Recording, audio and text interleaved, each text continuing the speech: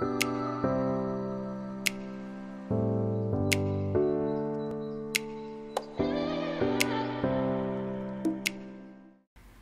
everyone, it's Kate and I've got another scrapbook process video for you today. I am doing a layout that I found, well, I didn't really know where to start with this one, to be honest. So when that happens, I normally have a look at I've got a Pinterest board and I just pin different pages that I like. I chose one for this one that was particularly layered, and I just use that as a starting point. Now every time I do that, my layout ends up taking a completely different turn, but I think that's part of the fun, that you take one picture as an inspiration and you end up making it your own and making it something entirely different. So I'm using what's left of my September hip kits, because I've made lots and lots of layouts with those this month. I can't get enough of the kit. The kit's just absolutely stunning.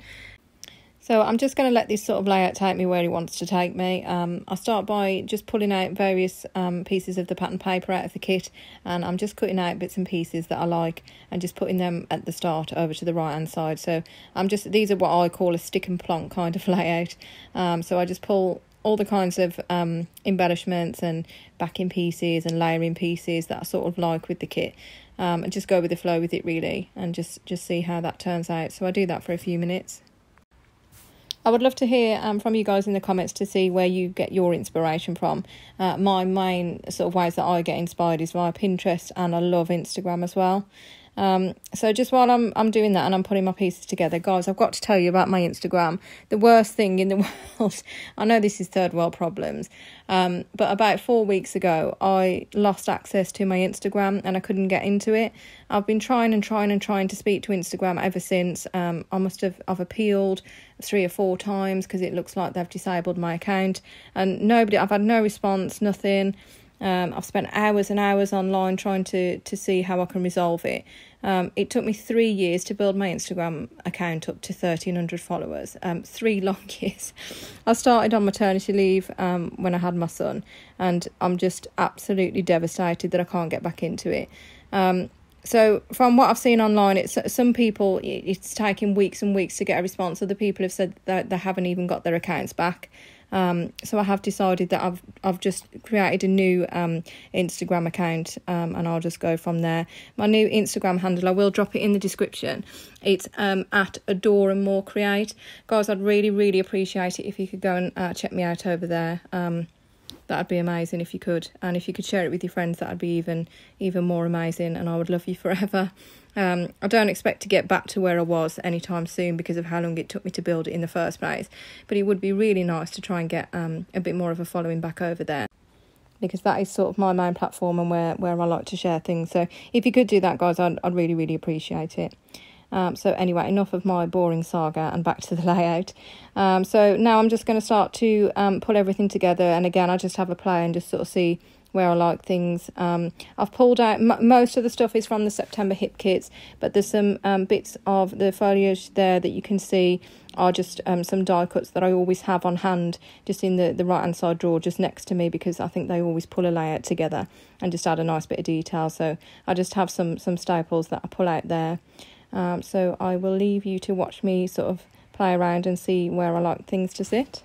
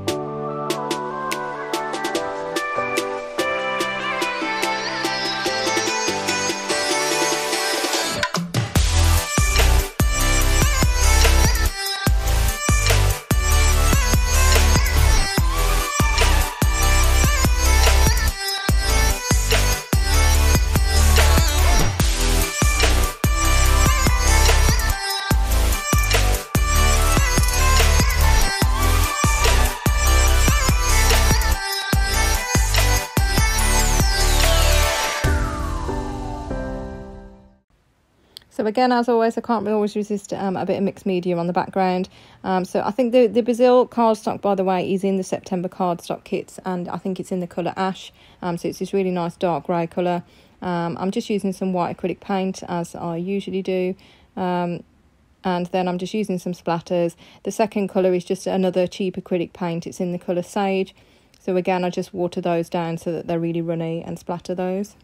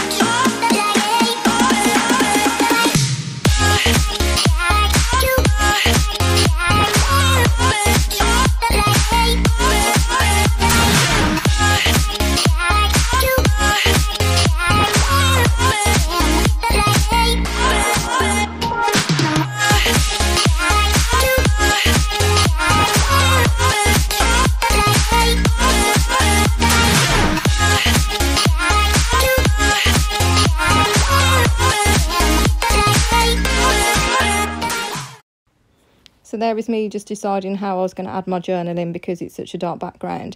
But I didn't want to miss the journaling off this layout because the picture is, in my opinion, the cutest picture ever. I was working from home some of the lockdown period, and I'm sitting on my laptop, and my son decides to prevent me from working. He's going to stand next to me and actually hold my hand away from the keyboard, which you can see him doing there, which was the cutest thing. And of course I stopped typing and then let him do that. So I am just going to staple those down out of the way, and then I just think I add the date stamp and some other detailing bits to the layout to finish it off. Guys, thanks ever so much for watching this video. More than ever, if you could like and subscribe and check out my new Instagram in the comments below, I'd really appreciate it, and I'd love to hear from you. And I hope you have a good week, guys. Thank you. Bye.